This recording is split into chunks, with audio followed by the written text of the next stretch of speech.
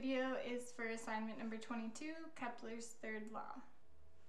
According to Kepler's third law, there is a relationship between the semi-major axis, or the average distance from the sun of each planet, and the time period for one orbit. We will be calculating the semi-major axis cubed and the time period for one orbit squared, and then plotting these values on an XY plot to look at the correlation. To use this spreadsheet, you can make your calculations by first clicking the equal sign, clicking on the cell that you want to use, and in this case we want to cube the semi-major axis. So rather than typing before, I physically clicked here, used the caret symbol, and then typed the number 3, and now I'll press enter on my keyboard. It might have an autofill suggestion, but if that doesn't pop up for you, you can click and drag the blue square all the way down, or you can simply double click on that blue square and it'll fill your data. We'll do the same thing for t squared. So first step, equal sign. Then I'll physically click on the time period for the first cell, caret symbol, 2, enter, and I'm going to use autofill this time. You might have different values depending on how it's rounded. So if you'd like to automatically have the spreadsheet round for you, you can use this tool to change where the decimal place lies, so you can add more data points, or you can round it like this. I'm going to round to the nearest hundredth.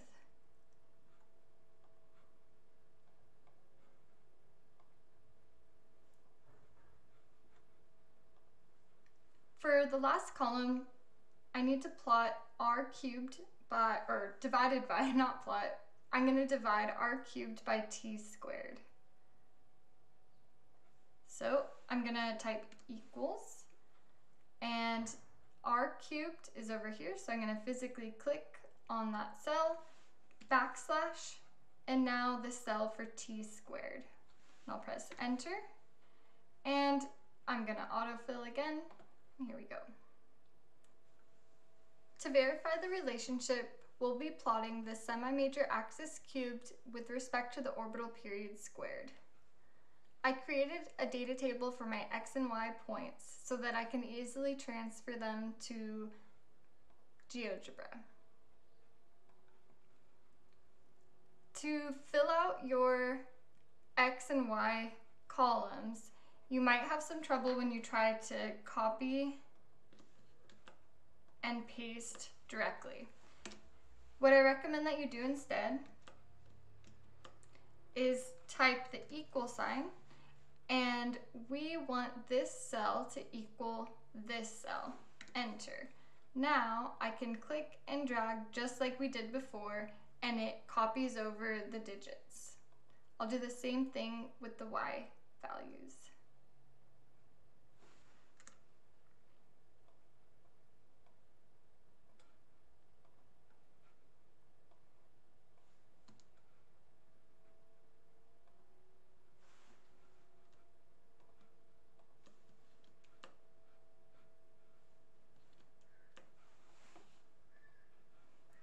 Now we're ready to transfer the data to GeoGebra. On GeoGebra, you'll start off by typing a parenthesis, and then you're going to just type in your x and your y value.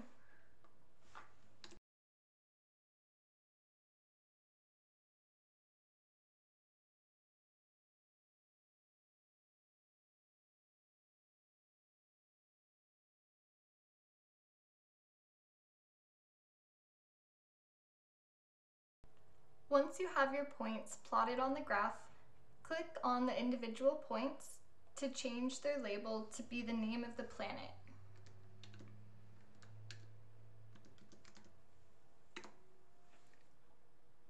This pop-up also allows you to change the color. You can click the plus and you have more options. To add labels to your graph for the X and Y axis, you click on the Tools button and then scroll down to Text.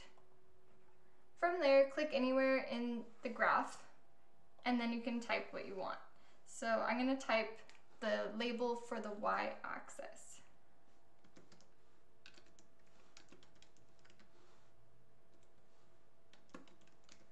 And since it's a semi-major axis cubed, I can click on Advanced and then the Greek symbols, and cubed is right. Whoops, wrong one.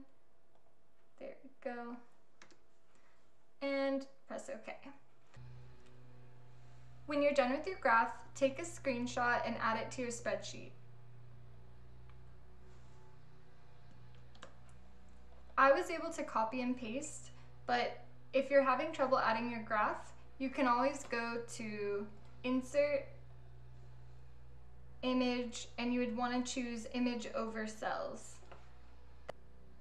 After you position your graph so that it doesn't cover your calculations, then you can press Submit on Google Classroom.